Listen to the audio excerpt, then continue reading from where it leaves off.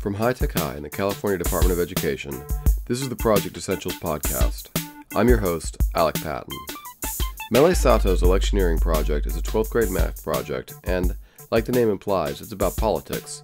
But it's not a politics project like any others I've ever seen. Nobody talks about political parties or policies or even political candidates. Instead, they zoom in on the most important part of any election: voting. And that means three things. How do you cast your vote? How are votes tallied? And what are the boundaries of the district you vote in? As a result, Mele explained to me, the project is grounded in a very simple, essential question. The Electioneering project I titled, Does My Vote Matter? And it kind of evolved into How Does My Vote Matter? Which really was about how can one individual's vote have an impact on the congressional district in which that person resides. Mm-hmm. And so what we did was look at our current voting systems, figuring out which ones were fair, which ones weren't fair. And so then that took us to how districts are drawn, the geometry of gerrymandering, who decides where the districts are drawn, who decides what voting systems are used in which elections, and then how does an individual vote, and how does an individual become informed? A project that rests on the twin pedestals of congressional districting and alternative voting systems might sound unbelievably boring to you, but the Electioneering project is full of shocking revelations, passionate debates, and, best of all, students trying really hard to solve complicated, intractable, real-world problems using math. Mele's secret is that she starts from two things that every human being finds compelling. First, their own lives, and second, unfairness.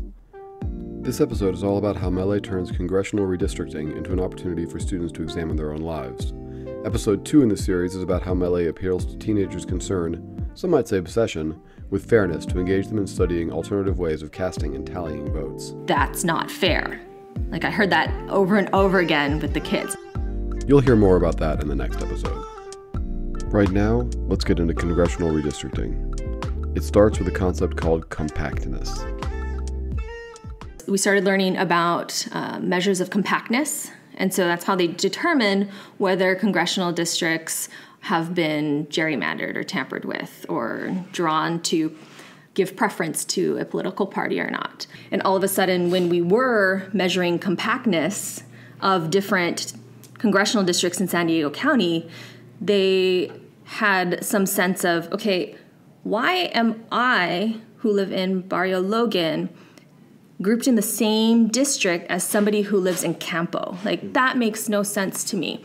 We have very different concerns and issues and values. How are we all in the same congressional district together? So a little bit of local San Diego context. Barrio Logan consists of 1.5 square miles in downtown San Diego. Its population is 27,000. Campo, on the other hand, is a small town in East San Diego County. It covers 23.5 square miles with a population of 3,000. To break that down, Barrio Logan contains about 15,000 people per square mile. Campo contains 130 people per square mile. They're also 50 miles apart. So Mele's students are right. They're pretty different from each other. We looked at maps of where congressional districts were drawn, and they saw their neighborhood, and they had to answer the question, who's my representative? Oh, I didn't know that they represent me in Congress, over there in Washington, D.C., and I don't know who they are. Wait, but you live 2 minutes away from me. How come you have a different person that represents you? We would have gone to the same school, but we have different representatives in the House? How does that make sense? So listening to them, discuss that sort of purpose, and I don't know, it really brought some context to them. And zooming in on the congressional districts, you could see the exact roads that they turn on. They're like, wait, what? How? Who made that decision? Mm-hmm. Who made that decision to turn here instead of just go straight? So who did make that decision? It turns out that in California, at least, the answer is actually less sinister than you might expect. California is really interesting. We're one of a few states that has an independent commission of citizens that redistrict. So it is not the legislature that redistricts. So I think that the students here found that really interesting and powerful, that, we have a different system set up. Like it isn't politicians that are doing this. So that when we started to calculate compactness of our current congressional districts in San Diego County, recognizing that some of them didn't score as highly on compactness, then some of them, the students were bought into redrawing them, right, so that they became more compact. So one of the products that the students got to choose was Redistricting California's congressional districts 49 through 53. I focused just on those because they're within San Diego County. So obviously bringing that relevancy still to the students. So when they're drawing those lines, they're actually thinking about, am I cutting up a neighborhood? Am I cutting up my neighborhood? What's really cool is that when students redistrict their neighborhoods to make them more compact, it doesn't need to just be a theoretical exercise. Remember that independent commission Mele mentioned earlier that determines congressional districts? They take submissions. It's called the California Citizens Redistricting Commission, and they actually take submissions for planning. They take submissions for public mapping, and they take submissions for redistricting. So in the 2020 census, one of the huge conversations is about apportionment and how those seats in the House are going to be divvied up based on the populations of each state. Every 10 years is when the commission redistricts.